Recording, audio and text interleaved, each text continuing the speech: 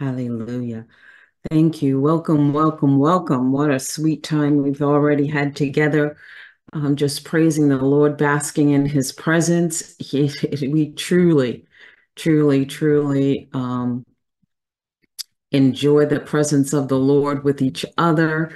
We find the truth. We know the truth. We be the truth. We are the truth when we allow him to work through us. It's a sweet place to be. Not many can call on him in that way. And I'm just thankful at Global Truth Ministry that we constantly search after him and his truth in us. I want to wish all the mothers today, happy Mother's Day.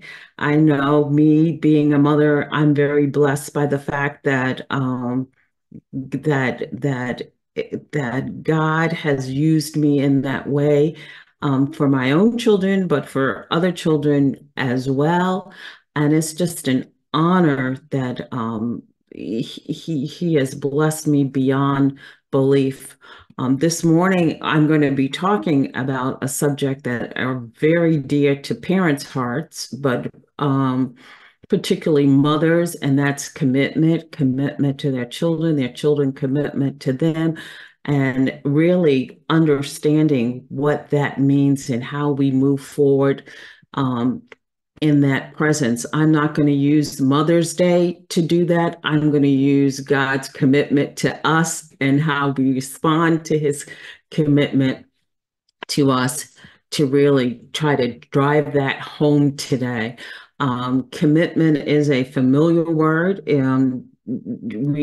We know that in many ways we are always believing that we're committed to the things that we do. We want to be committed to the things we do. So today we're gathered to reflect on the profound essence of the commitment of God in our lives and how we should be committed to God. Sometimes I think, oh God, there's no one else, there's nothing else, et cetera, I would rather do. I'm totally sold out. I'm totally this to you, God.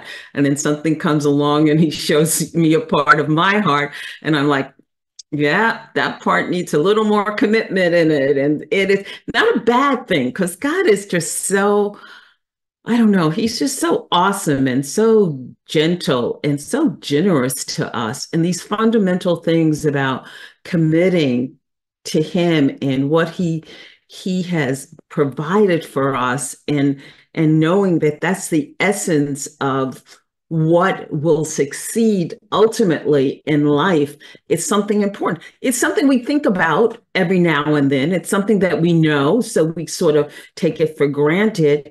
But often we don't really understand the depth and the deepness of our commitment, God's commitment to us, and what our commitment to be should be to him.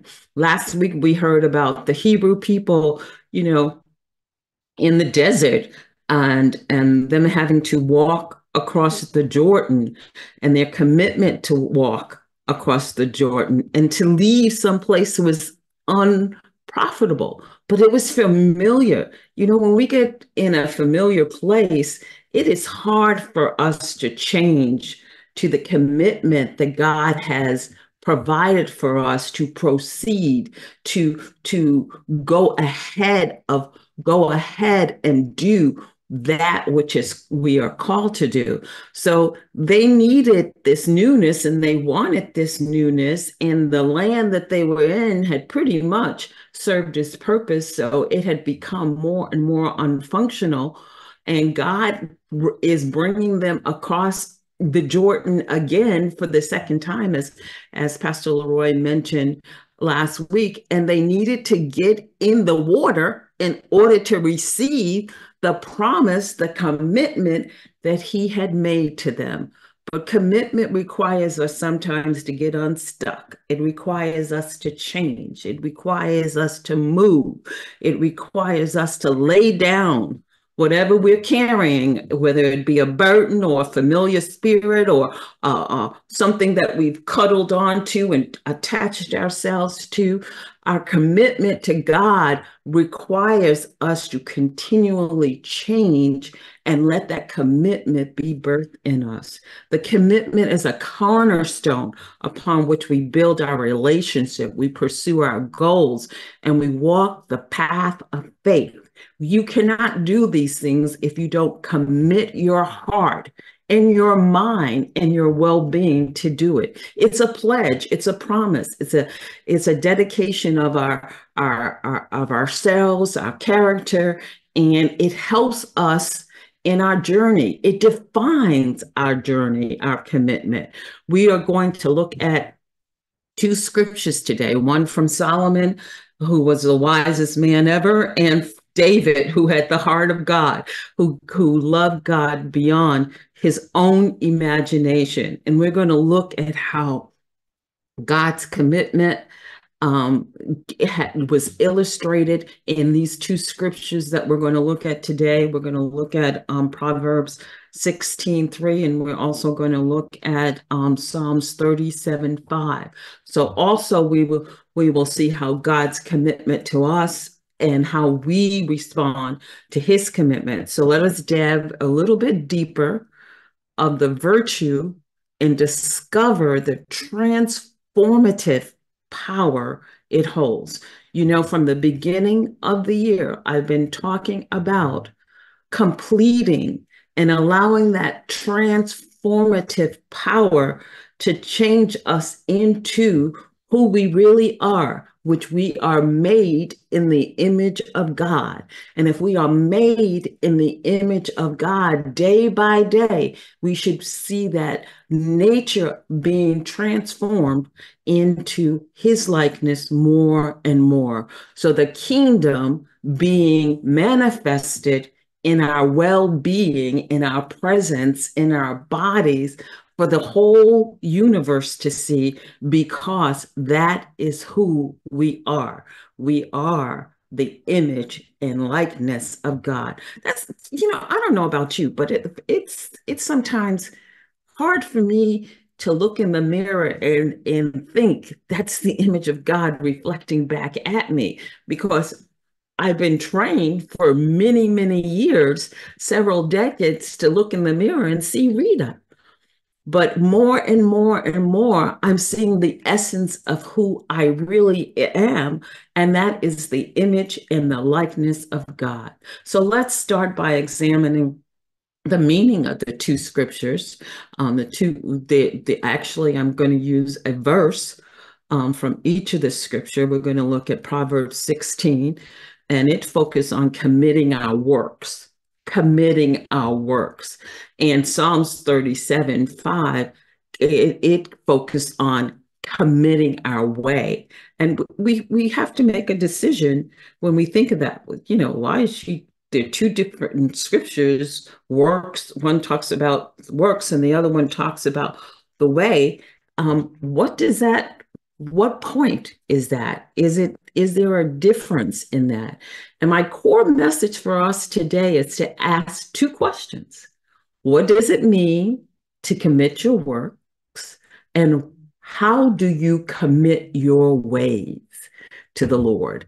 And as we go through this, I hope you examine yourself in your commitment, which may be very familiar to you now, your commitment to the Lord, but get that essence of newness that is in it, reaffirmation, if it's reaffirmation, change, if it's need of change, and an exaltation and an encouragement that you can go to a higher level in your commitment and who you are in Christ Jesus on a daily basis. So what can you expect for this message is an examination of your thoughts. How are you committed with your works and your ways to the Lord?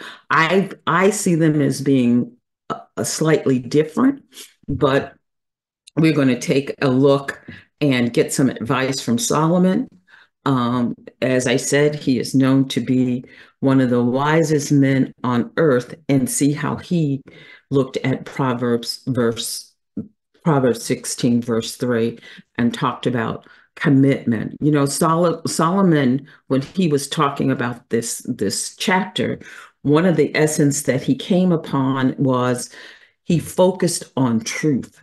Solomon was always, even in his quirky behavior, was looking for the truth. He wanted his mental thoughts to be the thoughts of God, and he wanted his physical um, presence of God in him to be manifested. We know he did a great job with his mental ascent on the knowledge and the wisdom of God, because he was noted for the wisdom. Solomon was noted for his great wisdom.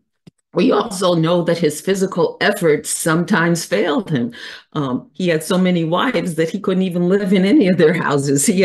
One of the phrases is he had to live up on the roof because his behavior, even though he had all this knowledge and he had this wisdom, the manifestation of the commitment to what God wanted him to be and to do was something that he was still um, seeking, which is always good that we're seeking. It was an area of training in the word of God that he needed to keep going back to God and say, or God came to him and said, you don't have it yet. You allow me. And this is a really important um, um, point about our existence.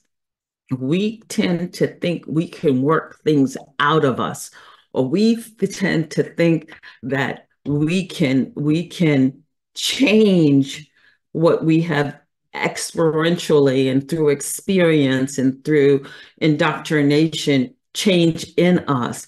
And I just want to purport to you this morning that even though you have the greatest intentions to change something in you, that may not be how the change comes about.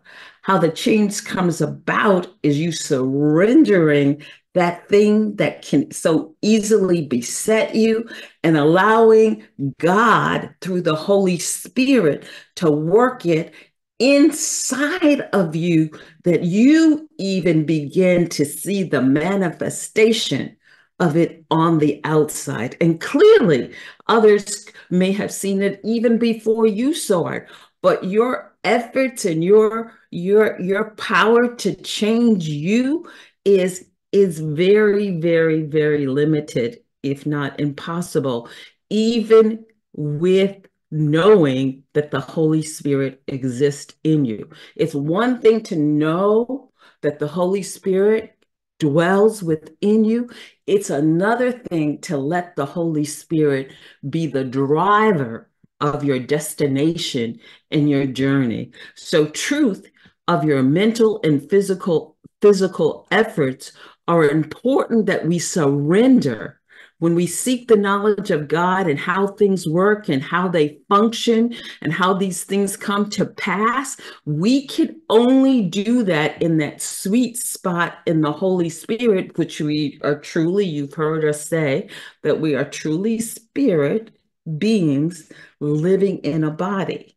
If we continue to try to use the tools of the body to manifest the spirit, we have it backwards. We need to let the spirit manifest the change that would be reflected in our bodies because of our new nature.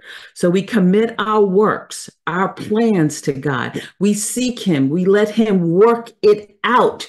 And he tells you, if you do it this way, you will succeed. So people often want to succeed, and they want to help God so they can succeed, when they don't realize that mostly it's you taking your hands off of what the world has trained you in and allowing the Holy Spirit of truth to manifest itself. I hope to explain that. It's a hard concept to explain. I tried to explain it to Pastor Leroy. I tried to explain it to my daughter. And even at times I would, in trying to explain it, have to pause because the idea of me doing nothing and letting the Holy Spirit do it through me, it's not really nothing. I am working hard not to interfere with that which has already been put in me. But I tell you, that's hard work. People often make a misstep. They don't, I hate to say fail, because God is always the God of restoration. So when we make a misstep or we make a mistake, He's always there to restore us. And I'll give you some examples of that in this teaching today. But people are able to rationalize almost any kind of behavior as they strive to justify themselves. I'm a good person. I like doing what God wants me to do. I go to church. I spend all night long with XYZ praying. I did this, I did that. Those are not bad things. Those are good works. And He tells us to do good works. But the transformation of commitment to allow Him to change you into His likeness and image is different. It is different. So Solomon warns us. He gives us a warning of self-deception. We can easily deceive ourselves because we can get to a posture of thinking that we're good just because we do things that are good natured. But we are good because He is good in us. We are holy because He is holy in us. We are righteous because it is His righteousness that is manifested through us. So the whole posture on where we come from, we're coming from our spirit nature, and our bodies are reaping the benefit of the manifestation of our spirit man, and not our bodies being the dominant character in how we go about our daily lives. Solomon's words is warning us against self-deception, as in Hebrew 4:13 points out. God sees everything, so you can't fool Him. You just need to allow the process that God has been in place to be used. He warns us in 1 Corinthians chapter 4 and verses 5 that don't judge yourself because you get into condemnation. Just because you can't do it, it's not a bad thing. He said, I knew I was going to have to work this out through you by allowing my Holy Spirit to work in you. And He says it's not a bad thing. So don't get in a place where you feel God loves me and He trusts me and I can't do what He called me to do. I've read scripture time and time again that says, you're right, you can't do what He's called you to do, but He can do it for you, and He can do it through you. That doesn't mean that you're idle. That doesn't mean that you're stagnant. That doesn't mean that you're inactive. It means that you are participating 100% in God being God in you. Yes, just like Jesus, you're 100% man. You have a human nature, but you also have the Spirit of the living God. So you have to reconcile those two things in you and know that the Spirit of the living God taking posture and its rightful place in you, because your body's temporal and it's going to pass away anyway. It brings forth the truth and the true nature of who you are in Christ Jesus. It tells us clearly in 1 Corinthians, don't judge yourself. Don't judge others. Let God be the judge, because He knows what it looks like. He knows how He's made it, and He knows how it should function. So therefore, to the main focus in Proverbs 16:3, we commit everything. We commit all of our plans, all of our works to the Lord. We don't think that our education or our experience of hard knocks have taught us so much that we don't need to go and submit those works to God. The best chance of success is to, when we come to a plan, is to align it with truth. And I'm not saying we don't know the truth. We do know the truth because we know Jesus, but we don't know how all of the truth unfolds because we haven't gone through some of the areas of truth that is still being worked in us. So that means we have to submit to God, who knows, who is the truth and the light, and seek him, so we're in a better position to have those areas of not knowing or darkness be shown the light, and the light shone upon us. And we don't ignore them, but we don't let them supersede the manifestation of the light that is within us. So we follow God. To follow God, you say, well, okay, I don't need to do anything. I'm just going to let God be God. Yes. But hear me clearly. I said you don't need to do what the Holy Spirit is doing, and that is transforming you into the likeness and image of God, so all may see the Father God in you as well as in the earth. So even though you are following him, it doesn't mean that you're not going to have trials and tribulation. It doesn't mean that earthly success is not something that you want or desire. He will replace those desires that are temporal with desires that are everlasting. However, acting in accordance to the truth and the goodness removes the danger of being wedded to them, of allowing them to be your gods, allowing them to be your front and center, where you seek after them and you go after them above all else. And it puts you into a precarious situation, as Solomon reminds us, that it makes you in a place that you don't even want to exist, because you know the knowledge of God, you have the wisdom of God, and yet you have acquired all of this stuff that you can't take care of. And it is now beginning to beat you over the head, and you have to go up on a roof, or you have to get into a vacant staircase. You have to run someplace because it's just overwhelming. It's just something that you don't want to be a part of anymore. So when someone's effort is fully entrusted to God and God's will, then God is in control. He is controlling and ordering your footsteps. And when they are committed to him, those works are less and less and less to cause angst and anxiety and a downfall. If you read it in the simple Bible, it makes it very, very clear. Commit your works to the Lord, and he will establish your way. Commit your plans, commit your means, commit everything that you got, and devise a conscious application of the principles of God and his word. Now, this is a big deal, and I say and emphasize a conscious application of the principles of God. If you are not spending time with God in his word and letting him reveal to you his plan, so you can then know his plan, and then when he executes it through you, knowing you know his plan. The world has a lot of plans.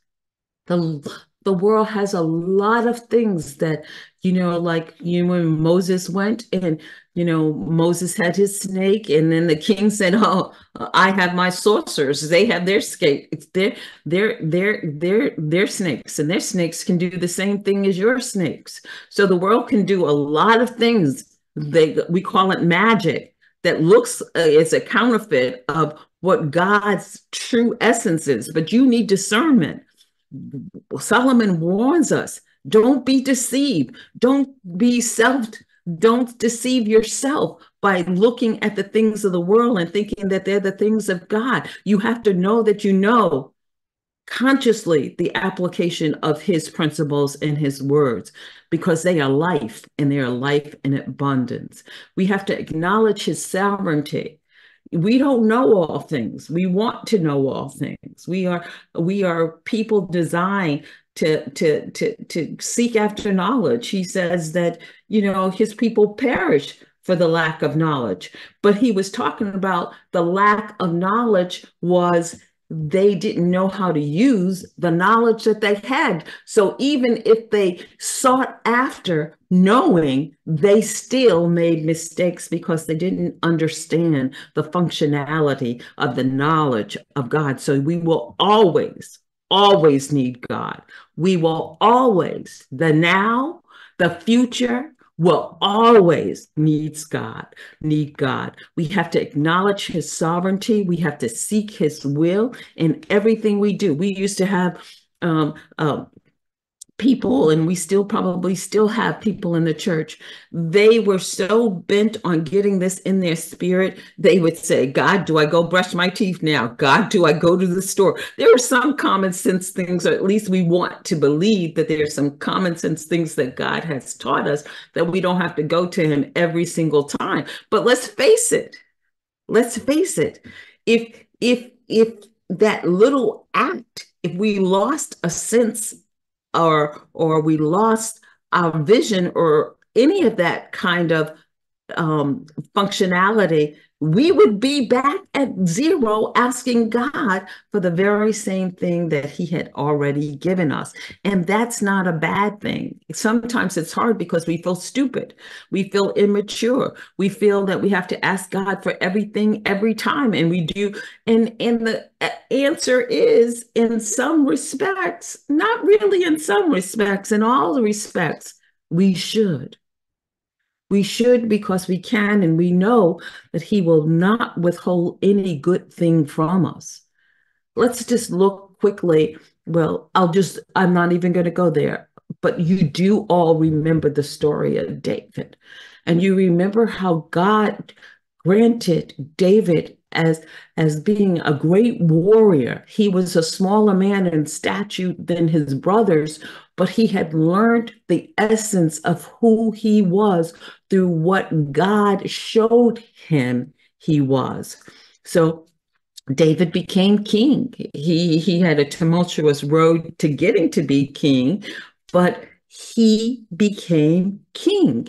And in his kingdom, David knew God loved him, he was with him, and had delivered success upon success, made him king, had protected him. And then David got a little, as my mama would say, too big for his britches. He decided that he was going to go out and fight a battle, and he didn't do what he normally did. And he would always ask God, am I to go? Am I to take these men? And are we to fight this battle? Is this the battle of the Lord? This time he decided, because they were mighty and high, that they would just go and fight. And it was devastating. It was devastating. David did not succeed, not because God didn't want him to do, because he did things out of order. He failed to acknowledge that he needed to know the plan of God in order to win the battle. We need to know the plan of God and how to order our footsteps, because we know his plan. If not, we may appear to have had success only to have misery, that success seems to turn on us, and we have more trouble than we ever asked for. So we have to go to God even with the smallest things to succeed, because he knows how things function. And when things go bad, we need to remember to trust in him. If we go and he tells us to stay and we see trouble all around us, we can't get into a posture of fear. We have to take those thoughts captive and destroy them, because there are lies that are saying that God won't protect us. And he has always said he would never leave us nor forsake us, and he always protects his children. So we have to take that mental processing that would sabotage us to thinking that God doesn't care or God can't handle it, or we need to take over God's responsibility. We have to destroy those thoughts. They're so intreatable, because when you're up against a wall and trouble seems to be hitting you from every which side, it's like, God, are you going to show up?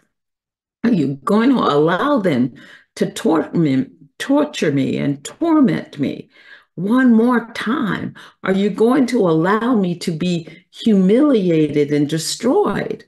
And the answer is no. And those thoughts of telling us that are thoughts that are twisting our image of who we are in Christ Jesus, because none of those things can happen to us. When things go bad, we have to remember to trust in the Lord and seek his guidance. And his blessings will flow. His blessings will flow. When they got to the river and it didn't look like it was going to open, and Moses was up on the mountaintop, and God told him to raise his hand, and he raised his arms, and he raised his arms, and his arms felt weak. He sent Aaron and another man alongside of him to hold up his arms, because he intended, God was committed to his people, not to let Egypt destroy his children. He was going to take them across, and he was going to take them across on dry ground, and he was going to drown their enemies. But they didn't know this. They had to lean not to their own understanding, but trust God.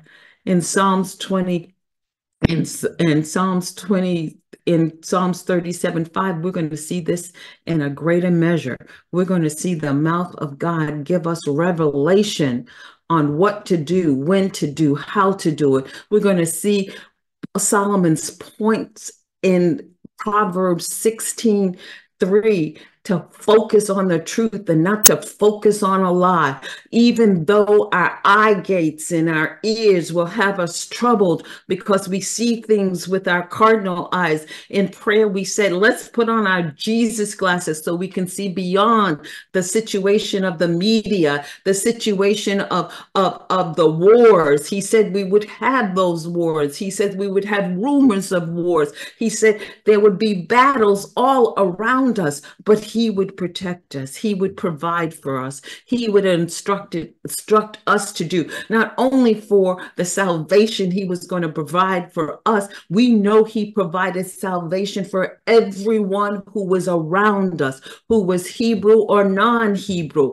He saved them all, because he's a God of all people. And we have to follow the instructions. We have to know that he knows how to succeed, and we have to use his process of success. We often think it's not working. Why am I struggling so long? Why is the essence of who I am taking so long to manifest itself? It's the kingdom of God being birthed in you. Yes, I said it. I've probably gone 20 minutes and not talked about the kingdom of God, but it is all about the kingdom of God coming now, each and every day through us in this earth. It will come a point in time where this earth, as we know it, will no longer exist, and only the kingdom of God will exist. But it is not the time now, but it will happen in due season. I was reading this poem, and this poem struck me in this teaching. And this poem, I don't know who the author was. I did try to search out this poem, but it was about the choice of our commitment to God, what we have to offer to God. This poem reflects our desire to be totally committed to God, yet we have nothing to offer to God. And this is what I believe was similar to the prayer that Jesus made in his full humanity in the garden. He was there, being sought after, knowing that they were going to search him out to hang him to a tree and to make mockery and make an example of him, because the rulers of this world were embarrassed or didn't want him messing with their way of living. And he knew that these people were wicked and they were evil. And he takes a group of his disciples, his apostles, to go pray with him, because he knew that he needed to hear the plan. He didn't know the plan. He knew what would happen when they caught him, because he had seen them catch other people time and time again. And he knew what they would do to them, how they would destroy him, as they was a common practice to him. So he went off to the Garden of Gethsemane, and he's crying out to the Lord. And let me just read this prayer to you quickly. I have nothing to offer. There is only my life. I lay it before thy throne. Lord, please take my life, mold me, and prepare me for the life you have for me, because he knew it was more. Let me give my all. Let you always say what is to be done with it. Help me, Lord. Take me, prepare me, use me.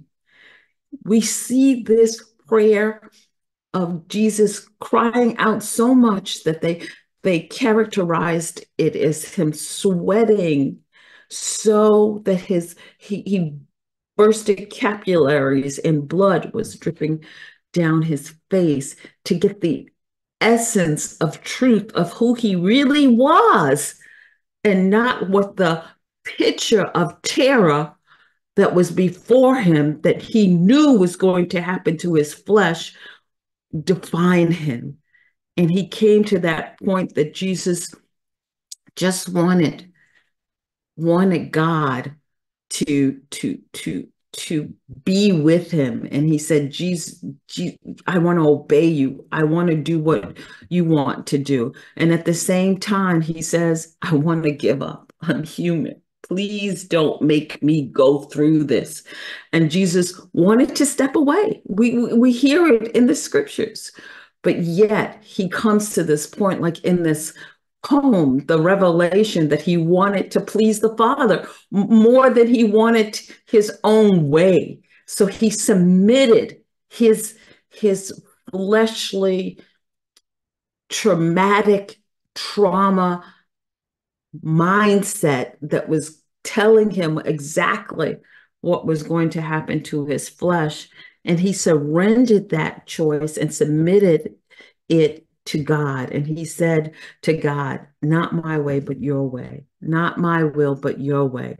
This was the height of Jesus' humanity. And at the same time, he realized he was more than just a mere man. He was a spirit being that God was going to use to redeem the whole world. So he came to that place of surrendering. Use me, Lord God. Use this physical, temporal bones and flesh to do your will. For it will be sometimes a heart cry for us. Sometimes it'll be just a frustration and devastation in us to want to not be committed to what the Lord has for us. For others, it will be based on emotions. And generally, emotions will change and they are not stable. And you will change. But if you can move beyond your emotions, like Jesus did in the Garden of Gethsemane, and surrender, knowing what would happen to your flesh, and allowing the compelling commitment of God, knowing that he will never leave you nor forsake you or allow anything to happen to you that is not going to profit you good and all those around you, but you allow yourself to make that submission and surrender to him, we see the results in Jesus. We need not be afraid, for we know that he has a purpose and we will surely succeed and reach our goal. The commitment of pursuing your goals, once you surrender to God, is God's commitment to you accomplishing your goals. We commit ourselves to our goals, our dreams. We set our emotion, a powerful force that propels us forward. That's what commitment is. That's why we set goals. We want to move forward.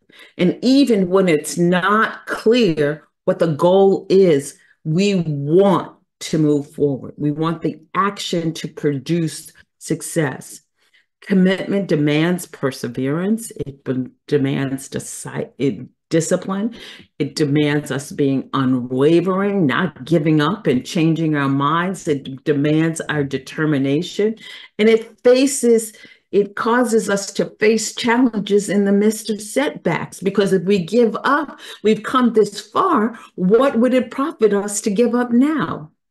Just as a good football player uses these skills in the natural, we must understand our spiritual being is working in the same way. Our commitment is to the principles of God and how they work. It requires us to stay focused, to work hard, because faith without works are dead. It requires us to stay steadfast with our aspiration and even understand that the path that we are on is the path of Jesus, and we will become that path for others, that this is beyond our narrow limitation of thinking how things work.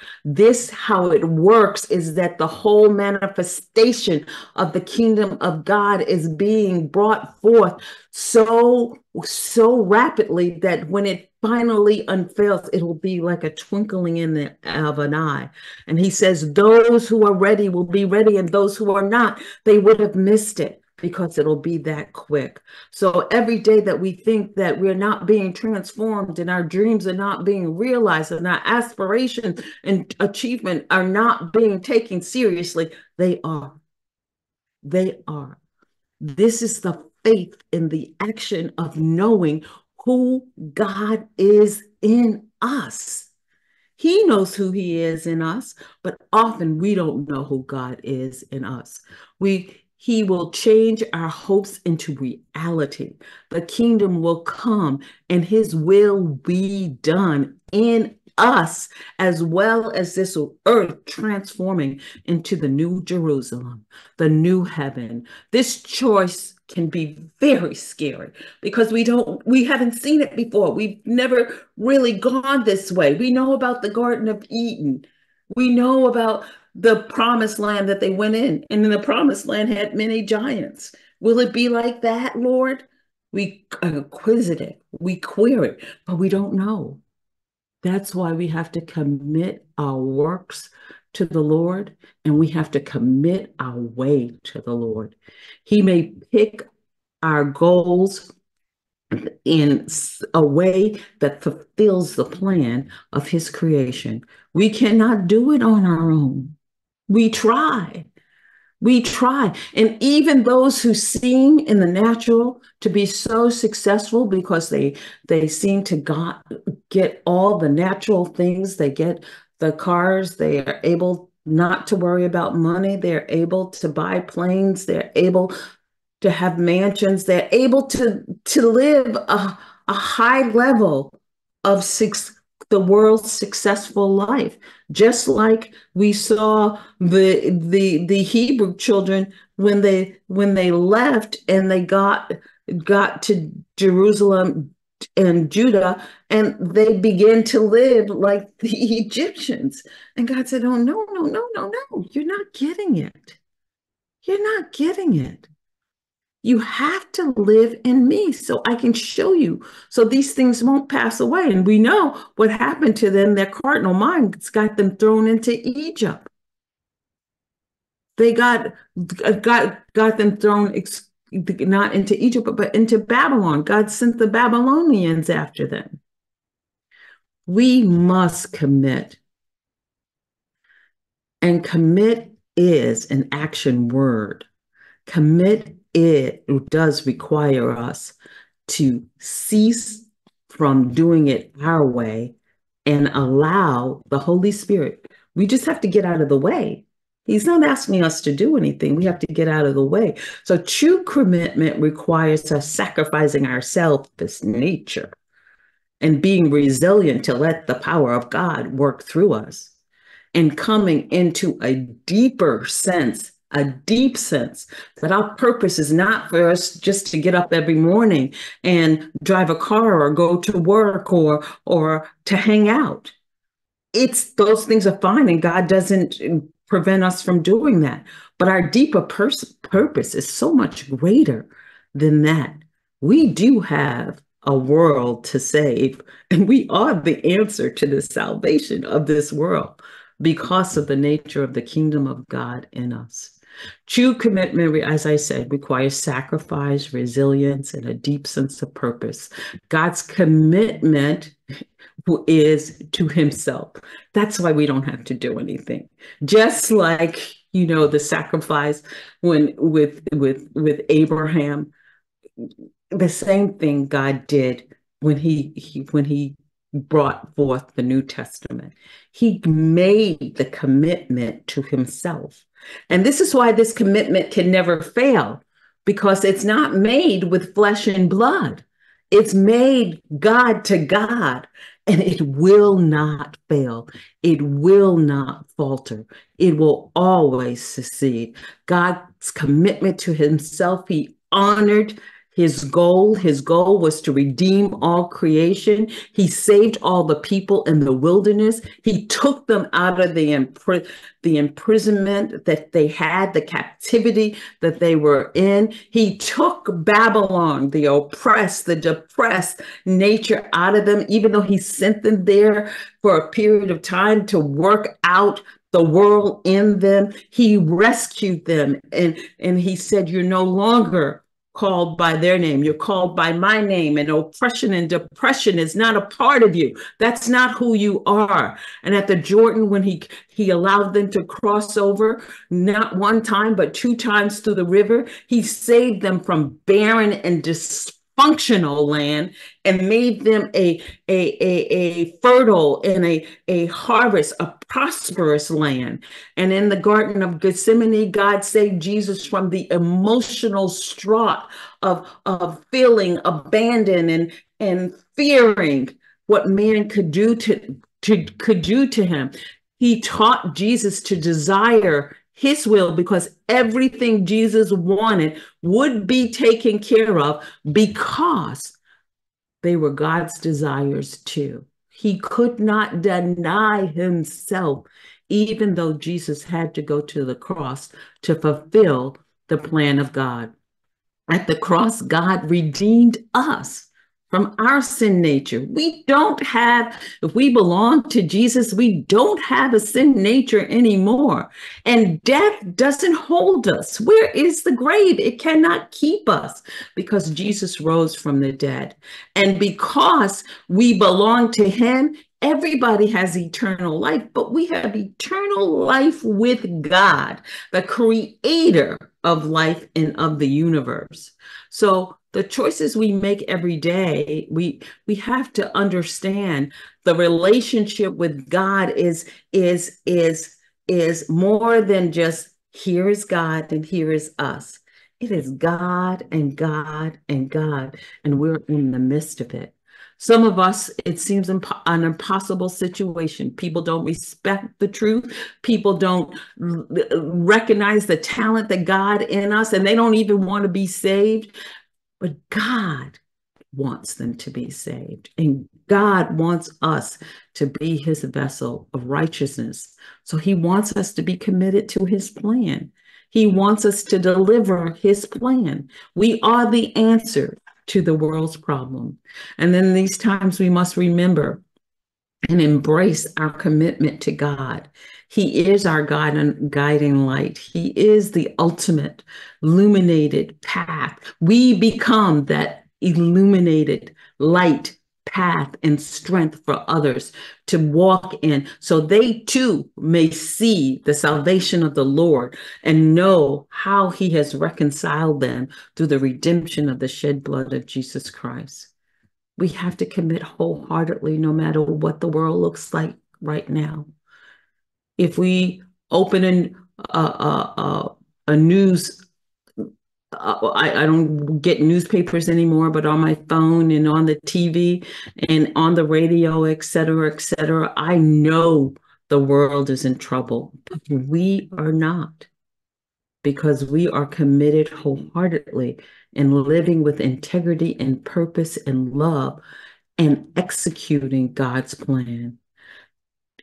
It is clear, David warns us that every demonic spirit, because he had to live through it, every demonic spirit will try to stop this work, but they cannot. They cannot. We have to remember that we have a deep sense of purpose, that we have a plan. We're not looking for a plan. We have a plan. And any plans that we have, we submit them to God so we see if it fits his plan, because his plan is the only plan that will succeed. We will have to make sacrifices. Jesus had to sacrifice his body in order that we may be saved. We may not have to ever sacrifice our body, but we will on a daily basis make certain sacrifices not to be co-opted by the world. We will have to be resilient. We cannot be weaklings. We have to trust God. As we reflect on the power of commitment, let us remember true commitment requires these sacrifices, resilience, and the deep sense of purpose.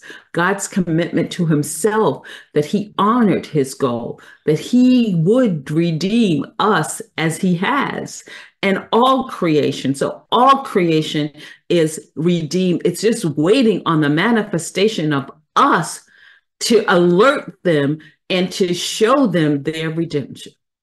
All creation, everything is waiting on us, looking at us. And that's why we don't have to carry this burden. When they look at us, we just need to let God be manifested through us. He knows that we can't carry this weight. That's why he made the covenant and the commitment to it with himself. It is in these times we must embrace commitment as a guiding light and an illuminated path of righteousness that he has called us in the fulfilling of his purpose, of his plan, and his redemption. We commit wholeheartedly to living in integrity, and we stand in the position of Jesus Christ. We don't even stand in our own position, because Jesus defeated the devil. So we stand in the position of Jesus Christ. And when we do that, the demons must flee, because they have been defeated. We commit our ways to the Lord and we trust in him. We do not hold back. And, you know, when I saw this scripture, I meditated on it even further, because in Psalms 37:5, it is actually a prayer, and it's a prayer on God acting. It says, commit your ways to the Lord. And who acts? Who acts? Trust in him. And who will do the action? He will act, it says. He will act. May we surrender our plans and our desires and our cares, knowing that he holds our future in his hand, and he cultivates the spirit of trust and resilience and love in us. So he will act through us, and we resist the enemy, and they must flee because of the shed blood of Jesus Christ. And the abundance of life is the only thing that we have living in us because of the Holy Spirit. Commitment is a relationship, understanding in Psalms 37. It is our relationship with God, and He will not abandon us. He will never forsake us. He saved us. He set us apart as of His own, and He continues to promise to destroy those things that easily beset us and our enemies. Our relationship with one another and our commitment are formed as a bedrock in Him, because without Him, there is no life. It doesn't matter what status we hold, marriage, friendship, family, community. Without Him, it cannot be made whole. God committed us, and we should be committed to Him. Love, He tells us not to hate. Meek, and don't be jealous. Be meek, edify, don't tear down. Stand up for what is right, even if it means standing by yourself. Preserve, do not faint. Persevere, do not faint. Keeping on, keep moving in Him, because He's working through you. Suffering, unfortunately, is a part of this burden that we carry. It is a burden. So we are often told we have a cross to bear, and we do. We have the burden of carrying God's love, His meekness, His gentleness, His self-control, and standing up against injustice. He offers us everything that He has to weather the storm. Commitment fuels our love, and it strengthens our bond, not with just Him, but with each other. And it fosters a sense of security. If you know you're standing shoulder to shoulder, you are able to fight stronger because you have the strength of your brother and sister. In verse 5, it tells us we have to trust God's plan. It is a process. It says, wait upon the Lord, and He will continue to renew our strength. And trusting in this, what could be a very difficult task because of the timing. We know not what hour He will end it, but He will end it. In other words, the only way we can act in all the ways that we know are good is that we desire and we commit to allow God to act through us. That's the only way. We can't do this on our own. We have authority, and we have the power to stand in Christ Jesus. Outside of that, there is nothing. We have the wisdom of the Holy Spirit. We have the leading and guiding of Jesus Christ. We have the comfort and direction for our life of the Holy Spirit. He enables us to live that God-centered life that we so desire. Psalms 37 lets us be encouraged to commit our ways to the Lord, for He knows how the earth and the universe was created. We have just began to live an unlimited life. He tells us, Jesus told us, that this was our path. We were seated in heavenly places, so that's outside of the limits of this earth. And at the same time, we are transforming this earth into His likeness, into the kingdom of God, where it will not have sickness and disease and killing and jealousy and destruction. But it's through us that it must come. So we must stand in those things. Let us cultivate the spirit of trust and reliance on God, and maybe resist the assurance that and rest in the fact that He will do what is necessary and more abundantly than we can think. Let us commit to taking those leaps of faith, because the matter of faith and spirituality and commitment holds a special significance.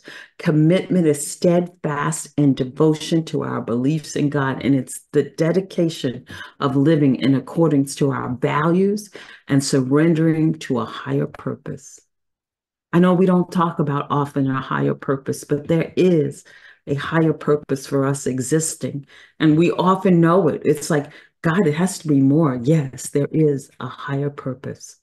Commitment is faith in trusting in the divine plan, seeking spiritual growth and walking the path of righteousness with humanity and grace, not being puffed up, not being deceived, not thinking you more than you ought to, but with grace and humility. It is a journey for us as well of self-discovering who God is in us and how he enlightens our inner person to know that we are in his image.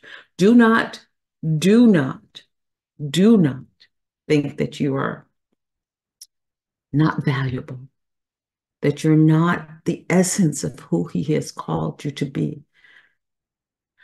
Do you this day know what you're committed to, who you're committed to? Is it the will of God in your life at any cost? Is that your commitment this day? I think we have to ponder those things. My core message for us today is still the same. What does it mean to commit your works? And how do you commit your ways? My closing prayer is from another poem that I wrote. This poem is written by Tom Zark, who I've modified a bit with permission.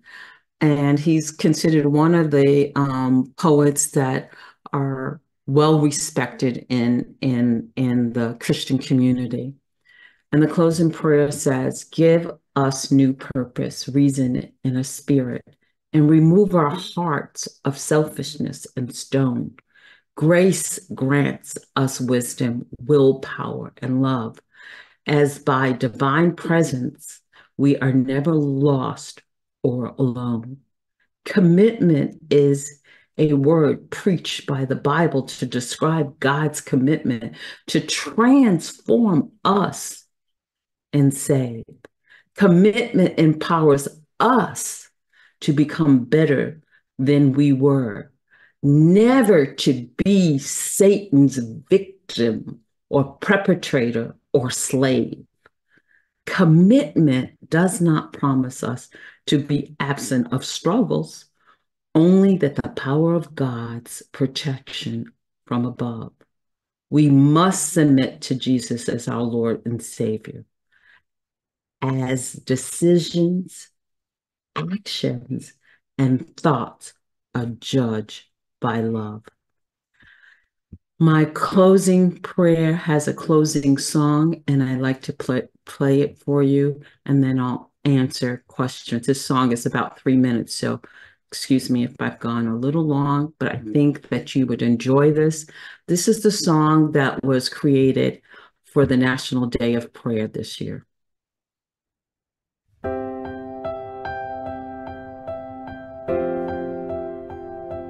If you need a steady hand to guide you, if it seems you've somehow lost your way, if you feel there's no one you can turn to, just look to God and pray. On your knees or standing at a crossroads, late at night or in the light of day, in a crowd, a closet, or a chapel, just to look to God and pray. He is there when you're searching for the answers. He is there when you need a little grace. Anytime, anywhere you have a chance to seek the one who knows the way. Just pray. When his love continues to amaze you. When you feel your heart begin to change, when you know He gave His Son to save you, just look to God and pray. He is there when you're searching for the answers. He is there when you need a little grace. Anytime, anywhere you have the chance to seek the one who knows the way. Just pray. Bring your doubts, your worries, and your faith. Share your hopes and dreams. He is listening. There's no time or distance in the way. The moment you begin, it's just you and Him. He is there when you're searching for the answers. He is there when you need a little grace. You're His child and His love will never fail you. He is with you, He will hear you, He will stay. Just pray, just pray, just pray. Amen. Amen. Amen. Amen.